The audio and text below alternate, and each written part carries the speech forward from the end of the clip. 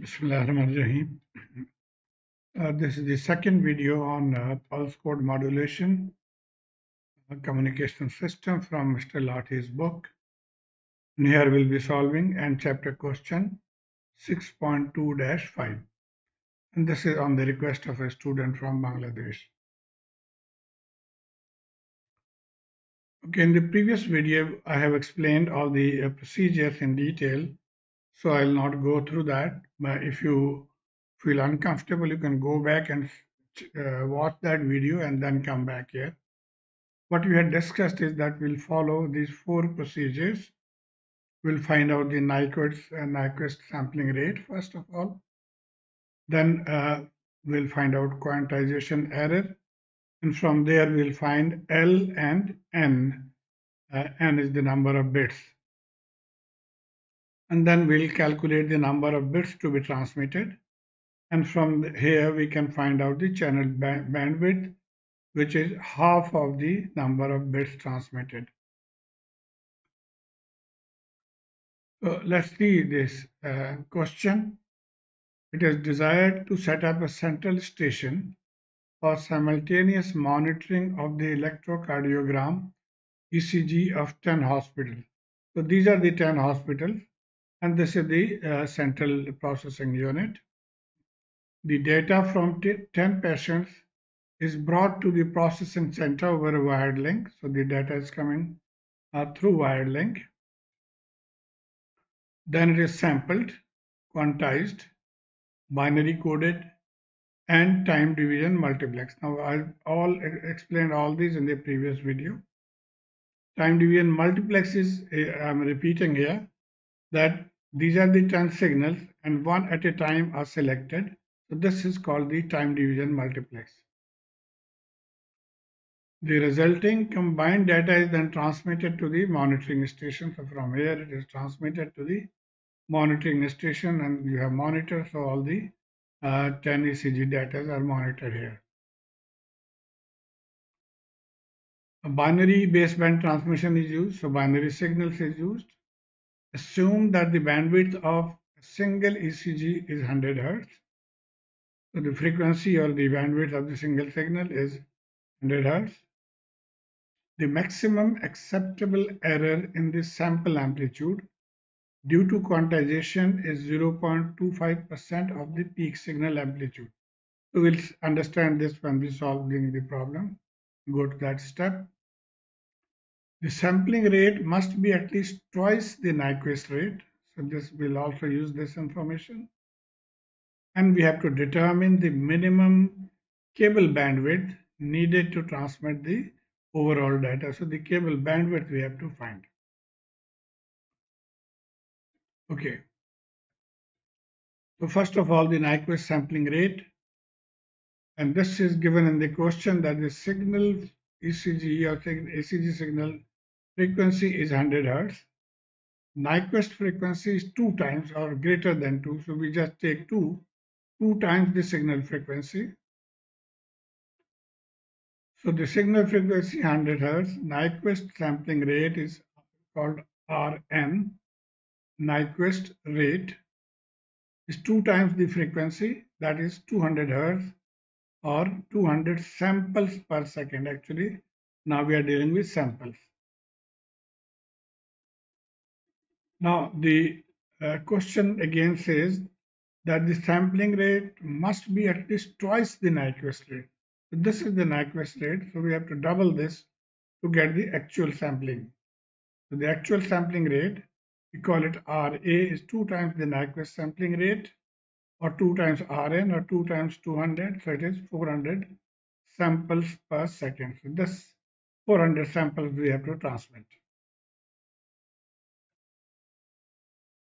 Okay, now we'll calculate the error quantization step. We have already discussed. This is the any signal amplitude between MP and MP minus MP is divided by the total number of levels. We are assuming the total number of levels is L. So 2MP divided by L will give the width of one level. we call this as delta V. And we had also discussed in the previous video that the maximum error will be half of this, half of delta V. Okay, so the maximum quantization error is delta V over 2, and delta V from here is 2 MPL. So this solving we get MP over L. This is the first equation of quantization error. Now, in the question also quantization error has been discussed. The maximum acceptable error in sample amplitude due to quantization is 0.25% of the peak signal. So we'll use this as well. So that means the maximum error, that which is delta V by 2, is 0.25% of MP, which can be written as 0.25 divided by 100 MP. Now, both these are same value, delta V by 2, this is also delta V by 2. So we'll equate both. So from 1 and 2, equating them, we'll find L. So L is 400. That means the number of levels for this signal we'll require is 400 levels, or 400 divisions, we can say. So we calculated L 400, but we know that L must be a power of 2. So we have also discussed this, why it should be power of 2. Let's see again here. So if we take power of 2 to make this L 400, we can either use 2 raised to the power 8, which is 256, or 2 raised to the power 9, which is 5112. Now we should not take the lower value because it will introduce more error. So we'll go for the higher values, which will reduce the error further.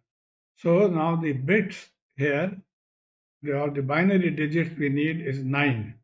9 binary digits to get this level of 512. Now we can either see from here, or we can use this formula that L is 2 raised to the power 9, or N is log 2L. So N is log 2 512 is 9 bits per sample. Okay, now the actual sampling rate we had calculated was 400 Hertz, or 400 samples per second. Now for one signal we require to transmit a total of 400, and for each sample we need 9 bits. So 400 multiplied by 9, that is 3600 bits per second. This is for one signal.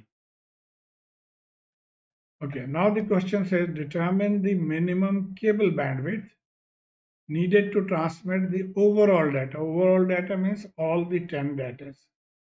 So coming here again, one signal is requiring 3600. So these 10 signals will be requiring 10 times of that. The total of Cm is equal to 10 into 3660 is, that is 6 kilobytes per second are to be transmitted. Now, for transmitting this, we have already again discussed that the channel bandwidth or channel frequency is the data to be transmitted divided by 2. So data transmitted is 36K. So we divide by 2, we get the channel bandwidth.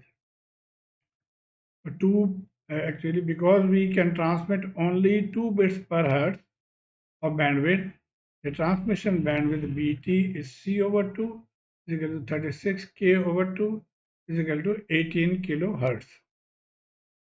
So I hope you have been able to follow this. Please let me know through your comments. Thank you.